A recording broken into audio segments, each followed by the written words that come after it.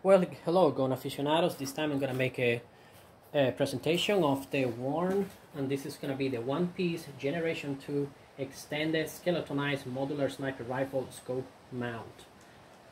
As the name itself implies, it's going to be a one-piece. You don't have to mess anymore with the tool ring separately that has been traditionally used for mounting scopes on the top. You don't have to be worried anymore about the fanning tubes, that they have to be aligned and the tips have to be concentric and everything. You don't have to be worried about lapping anymore. It is already implied, it is already measured, verified. It's a really peace of mind if you are a military. The colors that this one comes available is going to be the regular tactic colors that everybody uses. It's going to be the black, the olive drab green, and the flat dark earth. They also have the civilian color for competitors. That's going to be the blue and the red, that they're really going to draw a lot of attention if you are a tactical guy. The main feature that people buy this one, besides you don't have to worry anymore about the alignment and all that, is that it uses the X scale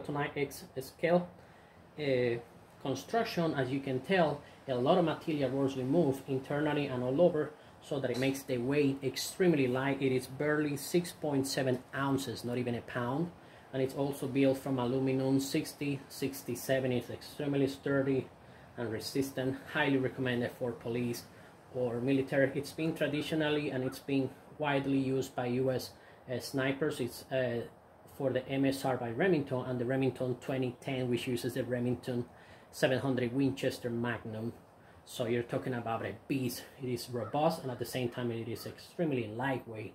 So that's one of the features that the active or military snipers or competitors, they look for: robust and very lightweight. The specifications on for torquing the top screws is going to be 25 inches per pound, and the sideways is going to be 65. That's why I would highly recommend to get one of those adjustable wrench to verify that's still within specification. The tube diameter, this one I'm using a 30 millimeter tube diameter, but they also make them for 34 millimeter tube diameter for the Remington sniper rifle system.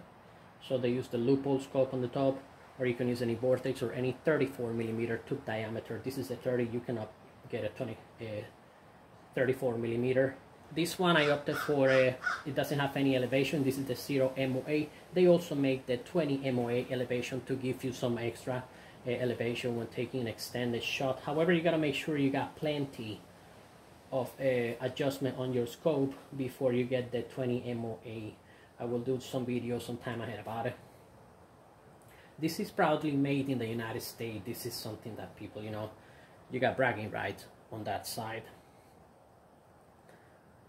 Alright friends, this is all I got to show for you. I hope you guys enjoyed the video as usually. Like, subscribe, and share with your friends so it helps my channel grow. I'm not allowed to leave any link on the bottom because of YouTube policies, and I really don't want my channel to be banned. I hope you enjoy. Thank you so much for your time, and God bless you all.